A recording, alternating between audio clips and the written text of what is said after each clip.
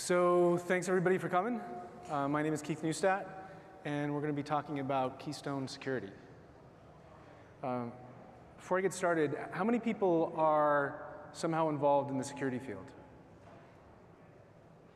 It's pretty good. Pretty good. All right. And how many people are pretty familiar with Keystone while I'm at it? All right. Great.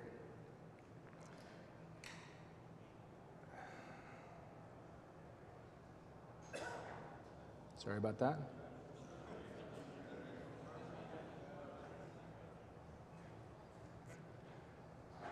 So before I get started, I want to start by saying that there's a lot of really good information out there in the community on this topic, and I would recommend that everybody start by reading the OpenStack Security Guide. There's really good information in there. And as a matter of fact, the community has also recently done a threat model of Keystone, and that's out there as well. So it's pretty interesting reading.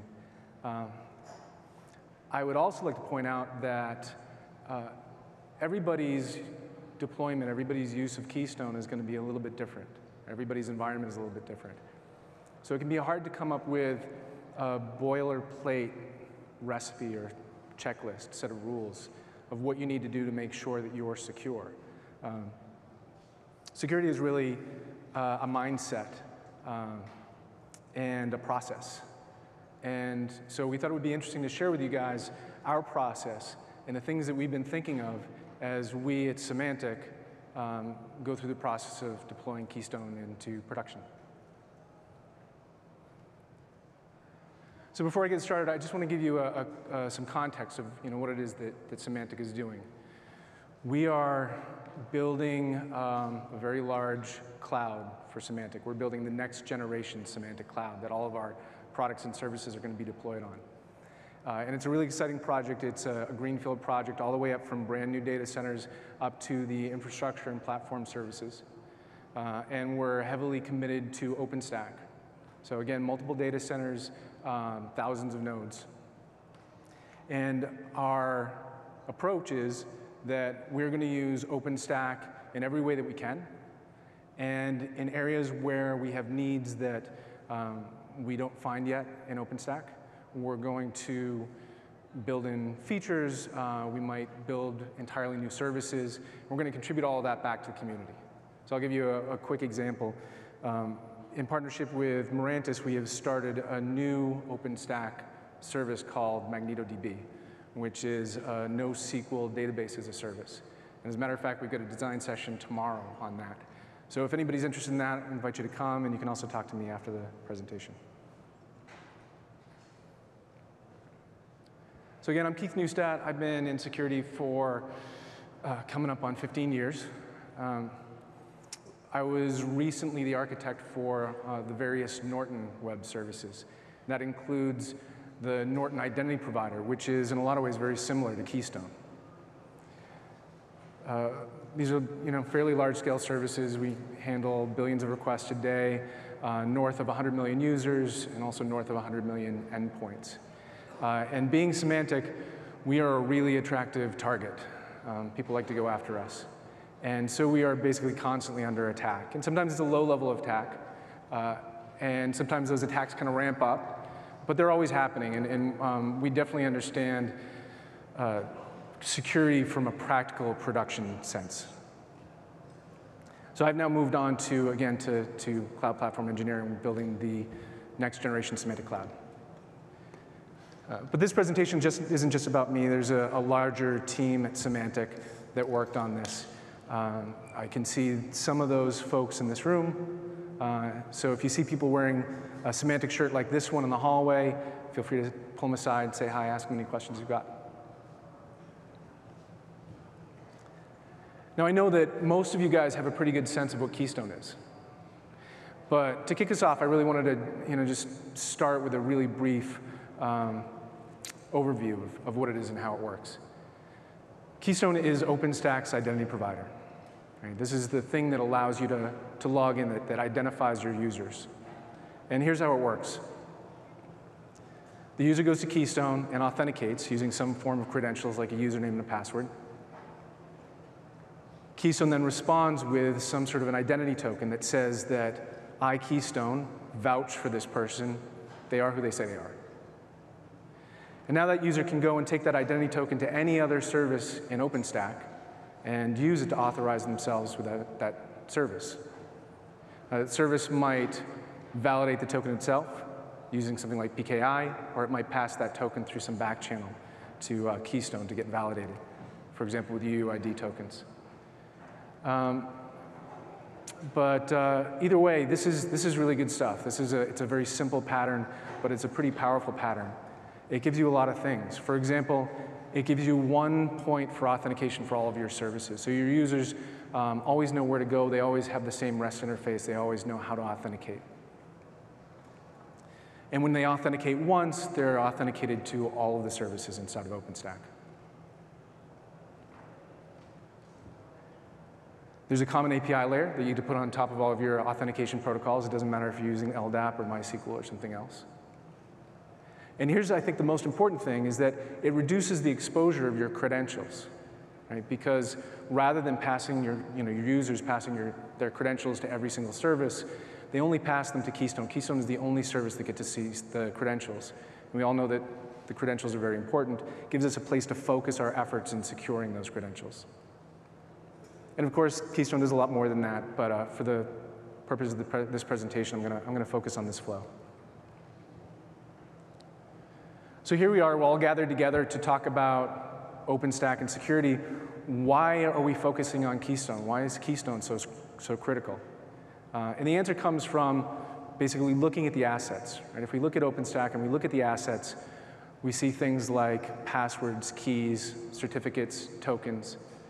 And KeyStone is basically the gatekeeper for OpenStack. And if you can get through that gate, you have a lot of access inside of OpenStack. And these things we're talking about, they're keys to the gate. They're basically keys to the kingdom. So if these things are stolen, that's a big problem. And also, if somebody wanted to DOS your OpenStack infrastructure, this would be a good place to start, right? Because if you can shut the gate, then you've shut down access to a lot of OpenStack. So for Symantec, as we determine that KeyStone is particularly important, we start to look at how we're going to secure it. And we have a tendency to look at things in layers, right? So for example, we'll start by looking at our process for securing KeyStone. And then we'll start to look at our environment where we're going to deploy and run it. And then finally, we look at the application itself and figure out how are we going to secure that application? How are we going to secure KeyStone? So I'm going to use this as kind of a framework to go through the presentation. And we'll start with process. Now, security to a large extent is about learning to ask the right questions. And so I thought it would be fun to share some of the questions that we're asking ourselves as we're going through this process of securing KeyStone. And the first question you tend to ask yourself when securing anything is, what is it that I'm trying to protect? What are my assets? Where am I deploying? And where am I likely to be attacked? And we use the security development cycle, life cycle as our security process. There's others out there. That's the one that we've chosen for us. And that's a pretty broad topic. I'm not going to talk about all that, but I do want to talk a little bit about one aspect of it, which is threat modeling. So who here has done threat modeling, has had experience with threat modeling? OK, a few. So threat modeling is cool. It's really cool. It's a lot of fun, actually. It takes us away from that typical perspective of how do I secure what I have, and it flips it around and allows us to take the perspective of how would I attack what I have if I wanted to do that? And this is a really important exercise, because the fact is that if you don't do it, your attackers are going to anyway, right? So you might as well know what they're thinking. And we're right now going through the process of threat modeling KeyStone and OpenStack as we're going to deploy it for ourselves. And as I mentioned, the community is already working on some of those activities, and we're actually getting involved in those threat modeling activities with the community too. But I just wanted to pick just one, just to give you a sense of how this works, one little snippet of a potential KeyStone threat model. So up here in the top, you've got a user who's logging in. They're passing their credentials into a trust zone for KeyStone. And eventually, those credentials find their way to the LDAP driver. And the LDAP driver passes those credentials to the LDAP server.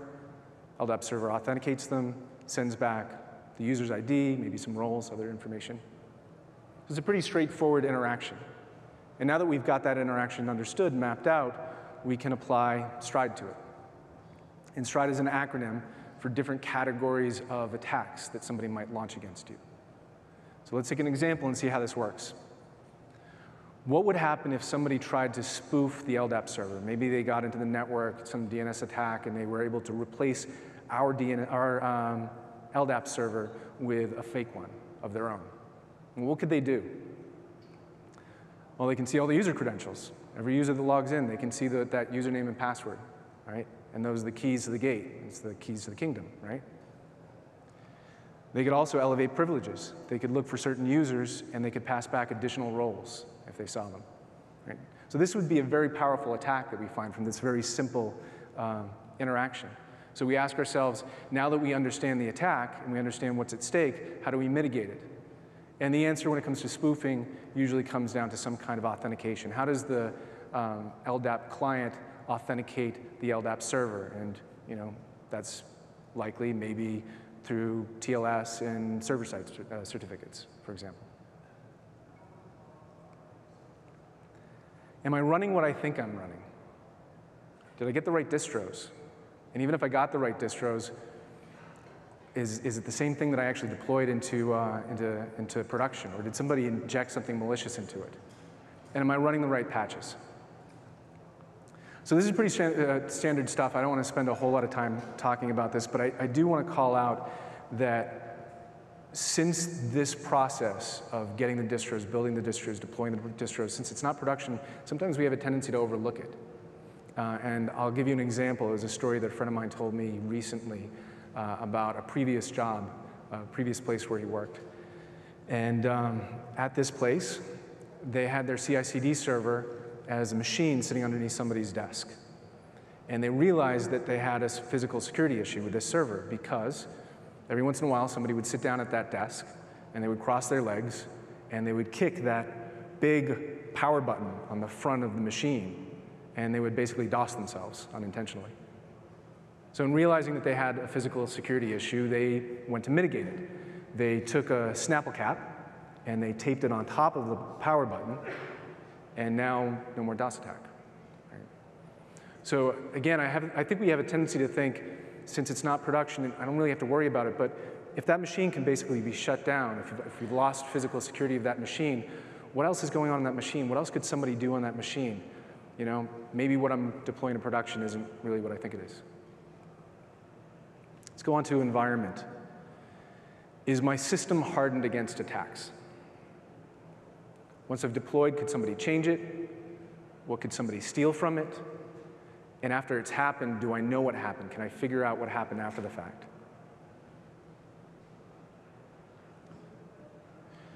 So this is really about compliance, and we're talking about two sides of the same coin with hardening and auditing.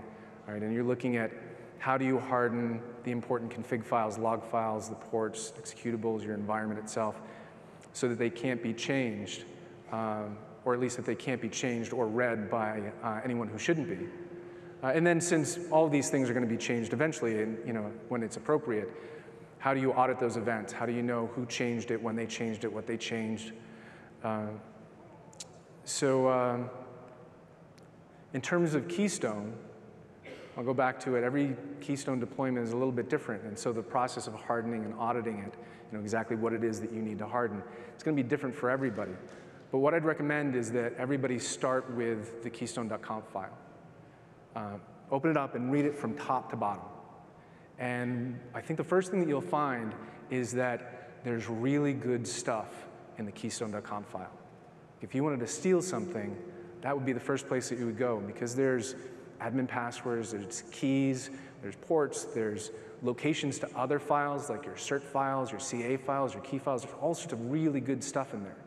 So you certainly want to make sure that that is hardened and audited. But you can also use it as a trail. You can just follow the trail from the keystone.conf, because it tells you where all the other assets related to Keystone are on your system. And while you're at it, you might want to think about changing those default locations, because you don't want to make it too easy for someone who manages to get on the Keystone system to find all that stuff. Change the default ports, change the default file locations.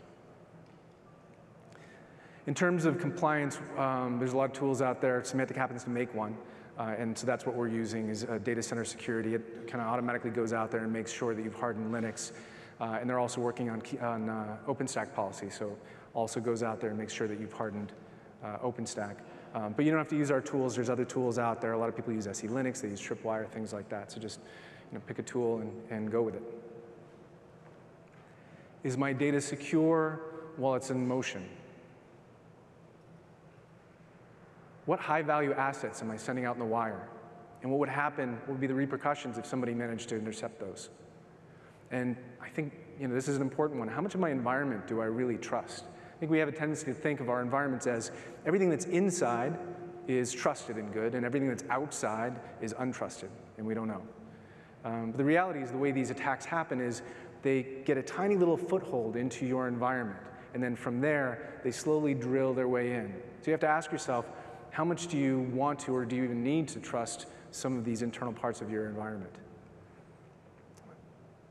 So now when we talk about data security in motion, I think we probably all agree, we're talking about SSL, right? And I think hopefully we all agree that SSL is important, we should be using it.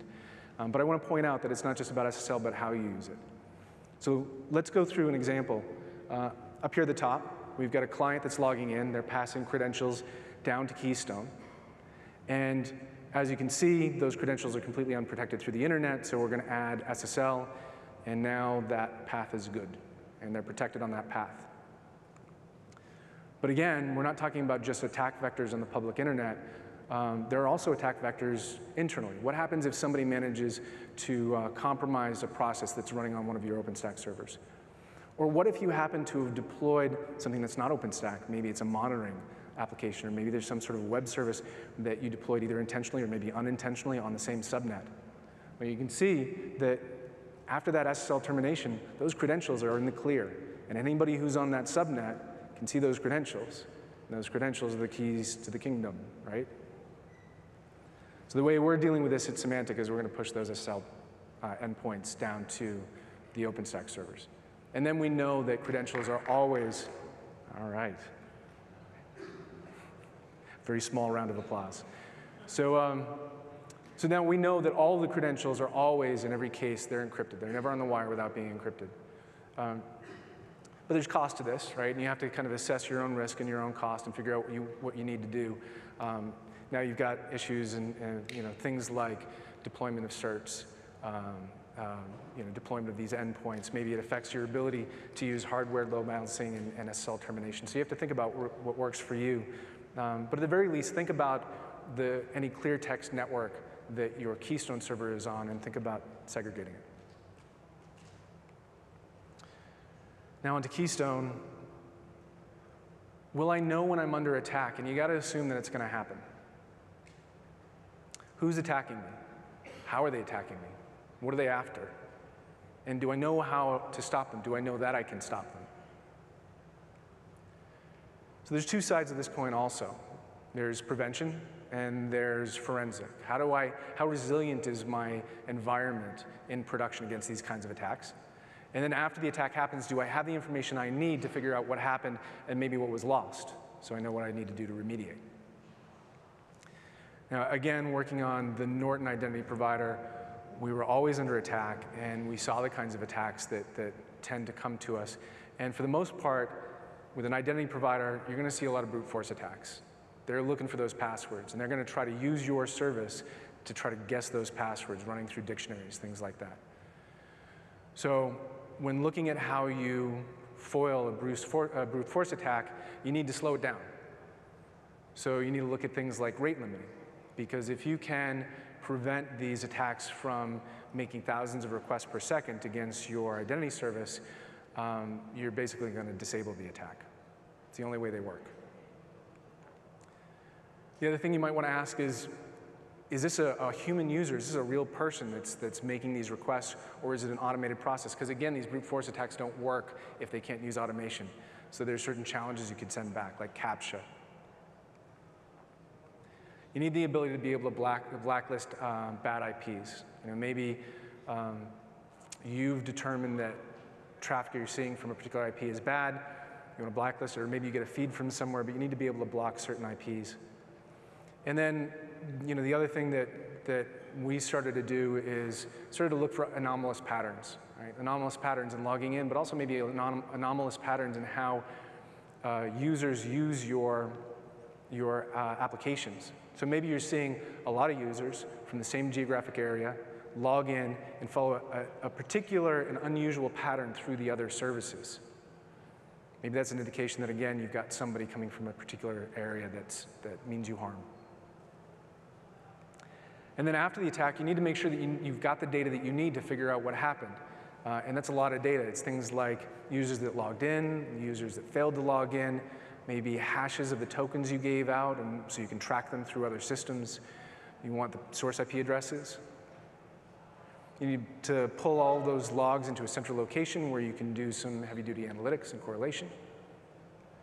And then finally, you need to realize that all this information that you've collected, that has value too, right? You're tracking things like users' patterns through the day. Maybe you can figure out when they get up, when they go to bed. You certainly know where they are geographically. So you've created this new, very highly valuable asset that somebody might want to steal, and so it's something new that you need to figure out how you're going to protect. So KeyStone includes a lot of really good logging. We're looking into that. But if there's other information that you need to collect, and certainly to be able to support things like rate limiting and challenges, there's a couple of options. You can build a filter for KeyStone. You can add a proxy. There's some load balancers, hardware load balancers that offer layer 7 rate limiting. So you can look at other options like that.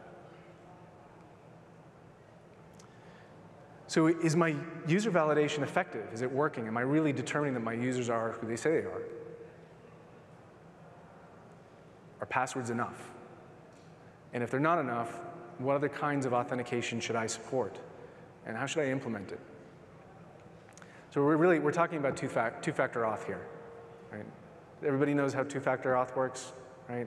I log in, I have to provide a one-time password that gets texted to my phone, or I've got some sort of a fob or something like that. So if you don't have my phone, but you have my password, you still can't log in. So two-factor auth for Symantec is really important. We're going to have two-factor auth in production. So we start to go out and we look at options for how we support that with KeyStone and OpenStack.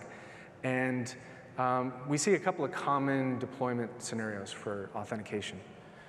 For the most part, people either use the LDAP driver to hook up to an LDAP server, or use a SQL driver to hook up to a MySQL database to do the authentication. And from what we've seen, we don't see a solution that works for us for two-factor. And so when we look at this diagram, we think about how would we want it to work. Really what we'd ideally like is a radius driver. A radius is a low-level authentication protocol that's supported by a lot of different authentication servers that are out there.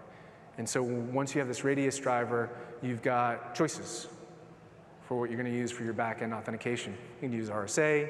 Symantec has a solution. There's all sorts of open source authentication servers that support radius. Now, once you've got that choice, you can go out there and you can pick something that supports two-factor. And we happen to have something, but again, there's other options that are out there. So this is what ideally we would like, and actually in talking informally to some other people in the community, we kind of get the sense that this driver might have been implemented by others before, but just not shared, not open sourced. So what we're going to do is we're going to look for an implementation that seems to work, or if it's not out there, we'll partner or we'll build it ourselves, but whatever we do, we'll share.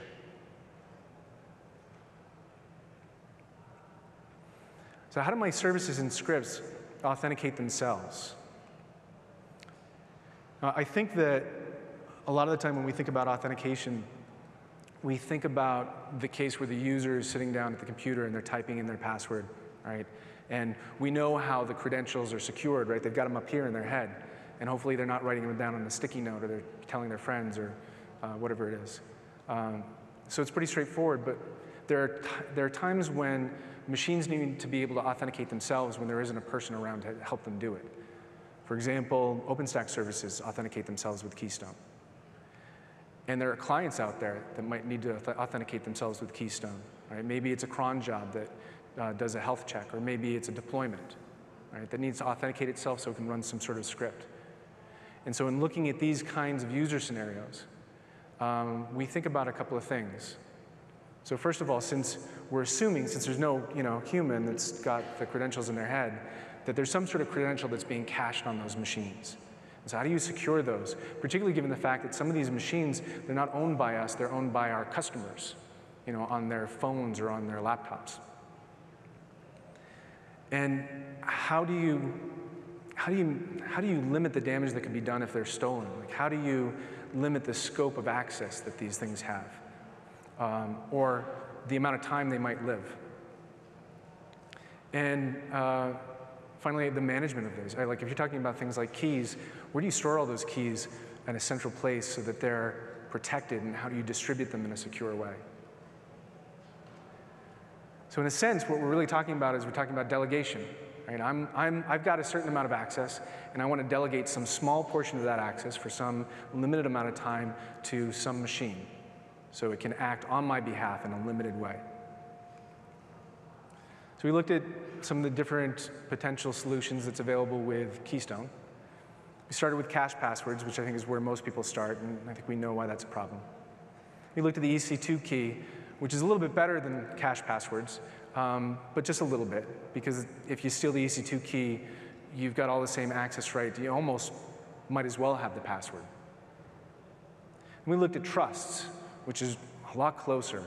It does a lot of the things that we're looking for. You can log into Keystone.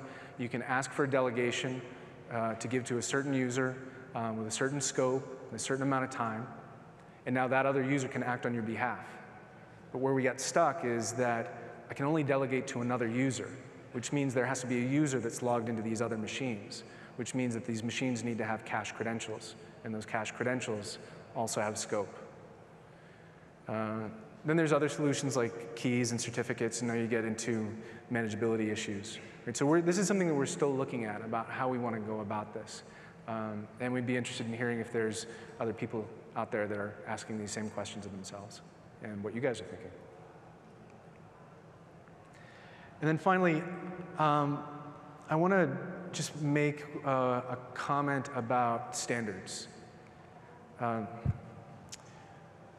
So in the Norton Identity Provider, we started in a similar place where Keystone did, which is it's a REST API, something that's proprietary that you can use to log in for single sign-on, get tokens. And we eventually took a step back, and we decided that it was important for us to support industry standard protocols. And so we did that. We made that migration. And I'll tell you, it was hard. It was not easy. Because we had lots of clients, hundreds of millions of clients out there that used our old protocol. And we were moving them to something new and something web-based. So it's not easy. But we decided that it was important because it had specific benefits. So let's say that Keystone supported identity standards. You could log in single sign-on to not just OpenStack, but to maybe Google Apps, maybe Salesforce, so you get broader single sign-on. You get some improved integration, both when you're bringing new services into your OpenStack environment, but also if you wanted to integrate external identity providers like Google or Microsoft. There's actually a little bit more control over the credentials in these protocols. And you also get a unified, not just API, but a unified user experience for logging in. So your users know what the login page looks like. They're familiar with the graphics.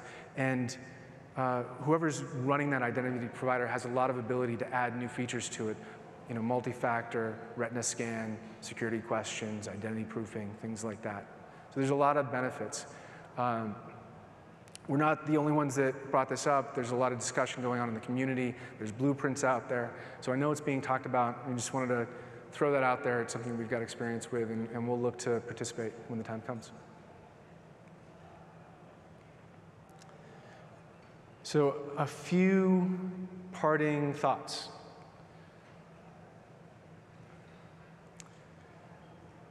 The credentials are the keys to the kingdom. Right? They're among the most important things that you've got. So you've got to make sure that you protect them. Threat model your deployment. Watch the credentials, whether they're keys or passwords or whatever it is. Watch them work their way through the system. Look at every interaction. Think about how they could be attacked and how you can mitigate it. Securing your use of Keystone is going to be an ongoing process, right? Everybody's deployment is a little bit different. Everybody's got different considerations, different production, different tools, different services. So you want to do that threat model, and then every once in a while, when you change your deployment, you add some services, you maybe upgrade Keystone, dust off that old threat model, update it, look at the new interactions. And then finally, share. Right? Security is a team effort. And this is the team, right? It's the community. So ask yourselves your own questions. Share with us the questions you're asking, the things that you're thinking about, the solutions that you're deciding on, maybe the solutions that you implement. Again, feel free to reach out to me or others in the Symantec team. That's it. Any questions?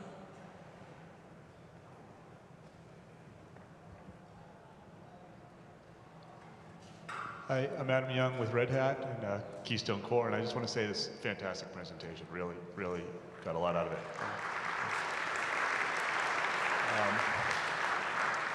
And I took notes.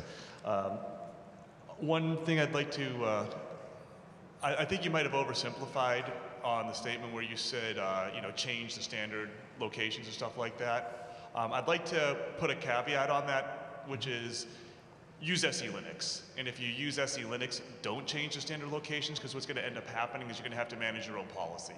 So I think what you said is in a vacuum a really good piece of advice, but understanding that when you deploy Keystone, especially under HTTPD, which is the approach that I highly recommend, HTTPD already has an SE Linux policy for securing port 443. You don't want to put that on a non-standard port and then have to deal with telling HTTPD how to deal. You don't want to do SE Linux unless you're ready to commit some time to it. But I think the concept behind the advice is really good.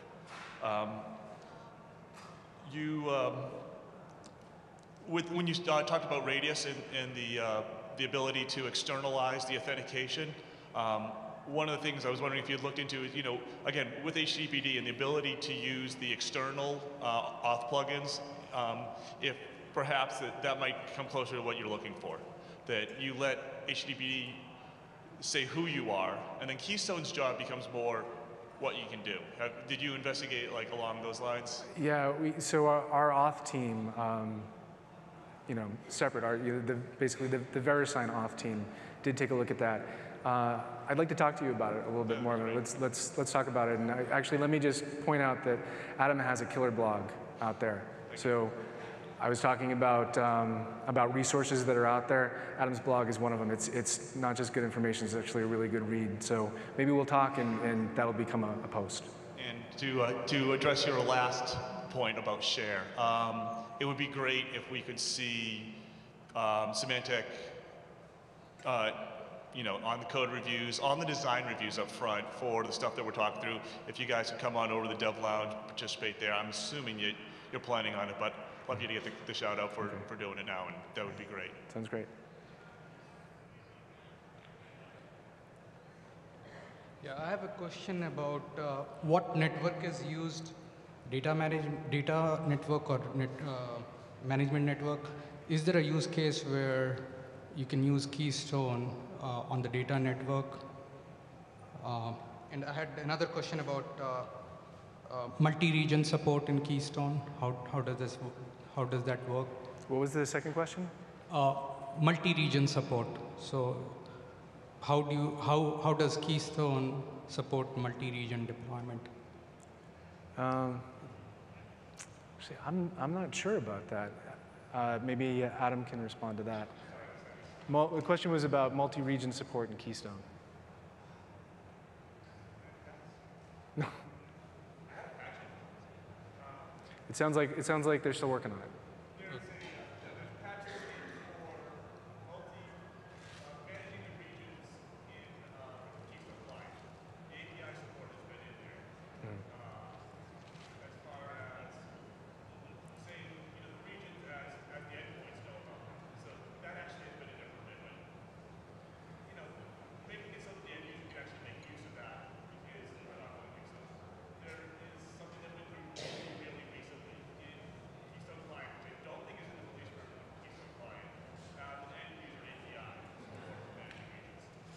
Okay.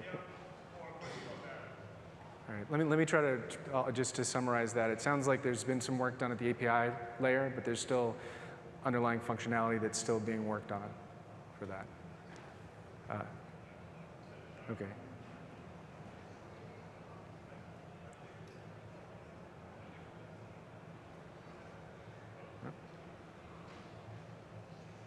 Try now. So when you say multi-region support, I'm assuming you're talking about the ability to annotate on an endpoint which region it's in? Is that what you mean? Yeah, so if your services are distributed across multiple regions, Right. then does the key store, are the authentication tokens sort of replicated? Does that? Across multiple keystones? Right. No, No. they are not. Okay. And our goal in one of our design summit sessions here is to get rid of having to persist the tokens altogether. We want to move to ephemeral tokens. With PKI, there really is no need to go back to Keystone to validate them. So if we can get it such that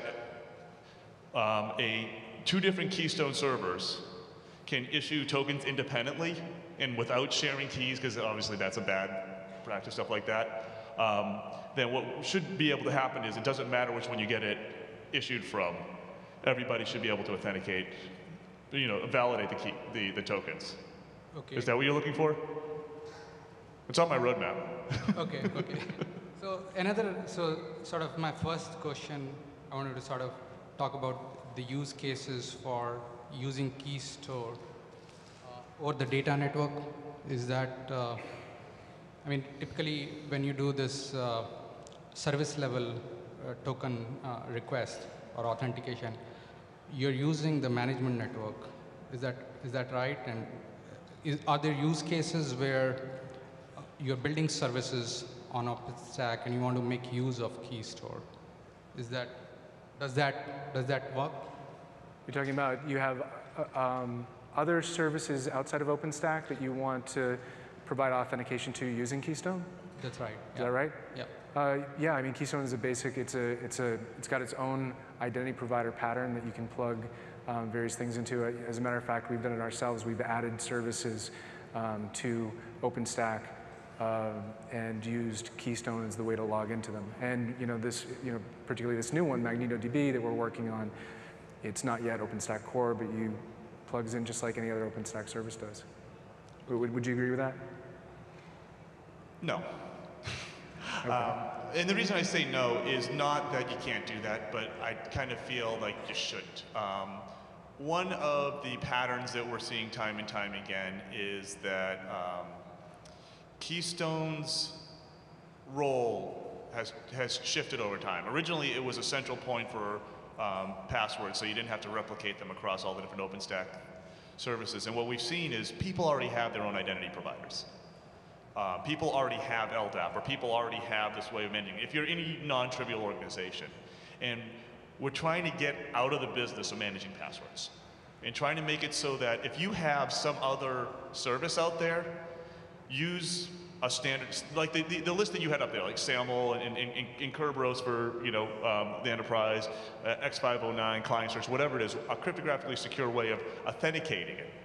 And think of Keystone's reason for being as an additional layer of authorization on top of a secure authentication layer. Okay, so you should not have to go in and make your application Keystone aware, unless what you want to do is tie in with the role-based access control view of the world that Keystone does, and say that the roles that I'm going to use are going to be consistent between this application and, say, Nova. Yeah, I understand what you're saying. Yeah, I think that it seems like maybe the division is, are you providing authentication to something new that you're providing to your customers as a service? If it's a service, similar to the way you might provide Nova, or you might provide Swift or something like that, then certainly that makes sense. But if this is something for your own back-end authentication where you could just as easily use something else, that would make more sense. Use the standards and the cryptographically secure authentication mechanisms where possible. Okay, thank you. All right. Great. Thanks a lot. Thank you.